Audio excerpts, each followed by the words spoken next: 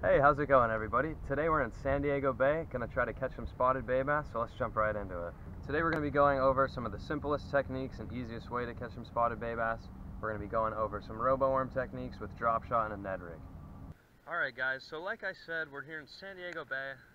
Today we're gonna be fishing a drop shot and a Roboworm Ned rig, as you see in my hand right here. Now, some of the most effective ways I've found to fish the drop shot and the Ned rig are, for example, as you can see right here, in a lot of these structured, shaded places. Now, underneath docks and pilings and maybe sometimes boats, the spotted bay bass like to hide because it gives them shade to for ambush spots. Now, another great way to fish it, over here on my left, is just open water. If you do not have access to docks, structure, boat yards, stuff like that, you can always just fish these techniques in open water, which works just as effective. And in these next few clips you'll see, I will catch fish using both of the techniques in drop shot with a Ned rig, both with structure on docks and in open water. Alright guys, when you're working the bait in a little bit more of open water, like the setting I'm in right now, either from a dock or kind of from the bank, off the beach, wherever you're fishing, a great way to fish it is kind of keeping your rod at a 45-degree angle with yourself, maintaining pretty good bottom contact, and just kind of working the bait back to you. Just kind of feeling its way through the water column, not working it too fast, not working it too aggressively. This is generally speaking.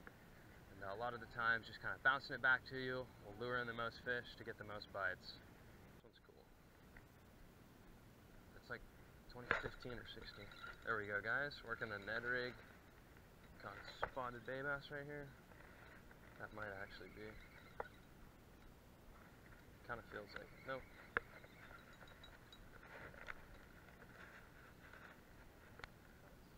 Alright guys, there you go.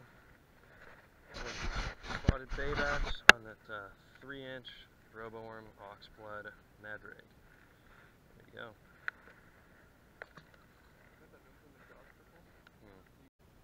There's one. Really? Feels decent, dude. I think it's alright.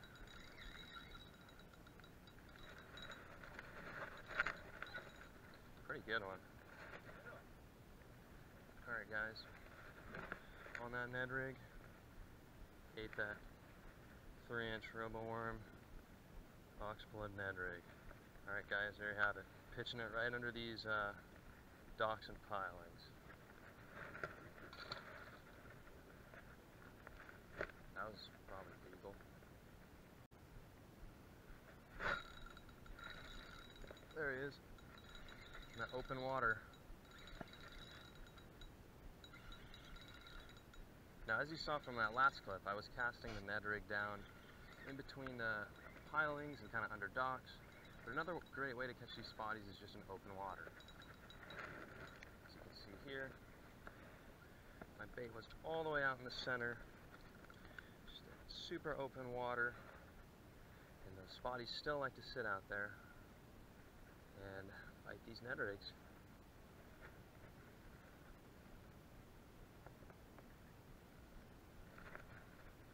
And there we have it. There he is. Alright guys, got one on the Ned rig again under this dock.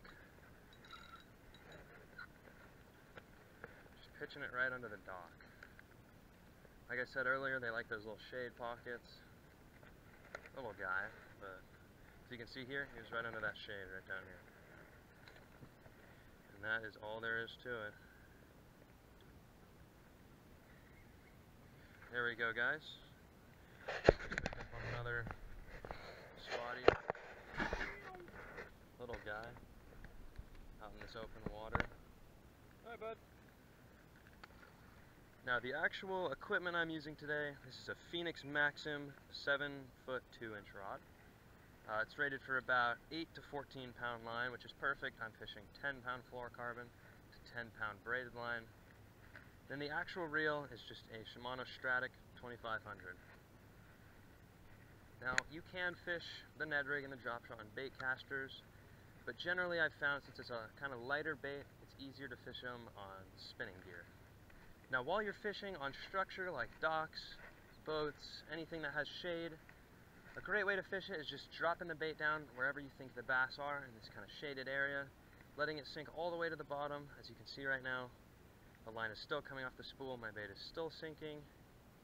There we go, hits the bottom, then slowly give it a few bounces, then retrieve it back up to the surface. Now make sure to watch your line. Oh, we just got bit there, guys. Now make sure to watch your line as it sinks, because a lot of the times, there we go. Oh, and we just got bit again. Oh, he broke me off under these by these clamps. Perfect example on why you need to pay attention and not get broken off. Alright guys, I'll go ahead and show you how to rig up the actual Ned rig. Here I have my 3-inch Roboworm Oxblood light red flake, and then just a 3/8 ounce actual just little Ned head. I don't really fish a specific brand. I think this one's Ned Lock. Anything really works. So you're going to go ahead and thread on the bait straight to the point of the hook. On the top side, push it all the way through. It's going to naturally pop out right about where it should, like so.